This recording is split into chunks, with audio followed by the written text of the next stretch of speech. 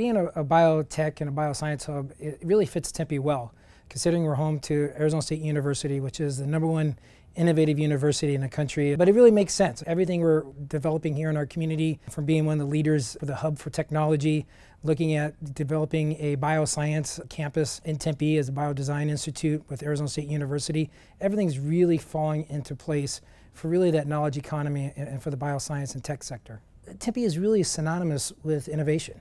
We're known for innovation, but it really goes hand in hand with the values that the City of Tempe has, and having those quality of life amenities is really what companies are looking for.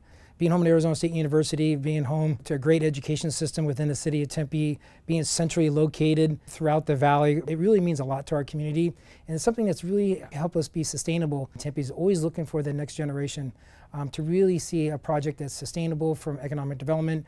When you look at life sciences and biotech industry, there's really an opportunity that science can really help further the quality of life of individuals. And why not transcend that same message with businesses and innovative companies to call Tempe home? And that's really the mission of the council. If you look at our strategic priorities, quality of life is right at the top. Tempe is the innovation hub, not only for the state, but hopefully the country. It really could be. I think that really makes a difference in where a company would like to locate so they can grow and prosper, but also for the opportunity to make a difference. And I think that's really what we're looking for, is trying to make a difference in our community. And Tempe's always been that way.